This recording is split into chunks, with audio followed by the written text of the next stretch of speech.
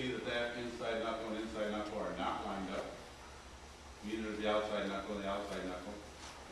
Slip it apart, put it back together. Some have a square, some have a hex, some have a 21-2 spline. Just get it so that the outside and outside, the inside and inside are all lined up. And work this fine. So, very important area, very easy thing to fix. Sometimes it's one of the things that just kind of can't see the forest for the trees, you know what I mean? And it's right there, and how about checking the OD that it has for wear? How often do we do that, guys? What is your method of madness out there for the frequency of doing that? Annually, Bill says, which is good. Having a PM program. Should you really need to worry about it any more than annually? Maybe not if we keep everything in line like we're going to talk about here in a minute. Making sure that we, let's set these over here. Making sure that we keep our components tight and everything. I mean, our OD of our shaft shouldn't have to change, you know, between one step and the next. Why is it important that we want to keep the OD of the shafts in line? What's the reason for this? Why do I want that OD like nice and tight? Most of us change our tooling over by doing what? Sliding it on and off. So, if I've got an undersized shaft, how's my tooling going to fit? And if I put my spacers on here, tooling, spacers, put my outboard stand on here, lock it down, and I got this condition, how's that roll going to ride? It's going to lope, isn't it? So, what's the lightest gauge we run in the audience here? What's the decimal lightest? 30? Anybody less than 30 thousandths? Okay, 30. What's our largest? Belmont up there in Big Mill, what do we run? 280?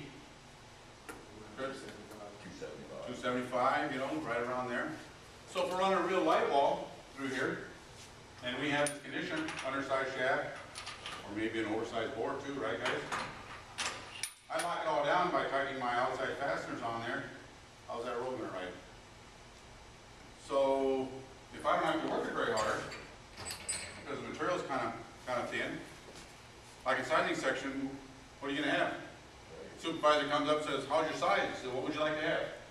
Right on. Oversized or undersized, I got it all within, you know, whatever, 3-foot section here, see? Because it's sitting there, it's doing one of these numbers. Now let's go with the thick material. I got thick material in here. Now what do we have to do? Got to come down a lot harder because I'm forming that heavier material. Where am I my gap going to be now? That gap's going to be on top instead of on the bottom. And of course it's going to want to try and maintain that all the time. So what's it going to sit there and do? Just constantly chatter. It's kind of like putting your wheel on the car, leaving the lug nuts loose. The way the car is going to go to the bottom of the hole, it's just going to cause disaster after a while. So when I got that movement going on, what other kind of price do we pay besides the OD of the shaft, wearing it more, the ID of the board? We got like face wear here, don't we? Spacers are usually soft material, right? Why are they soft? Why is the spacer soft?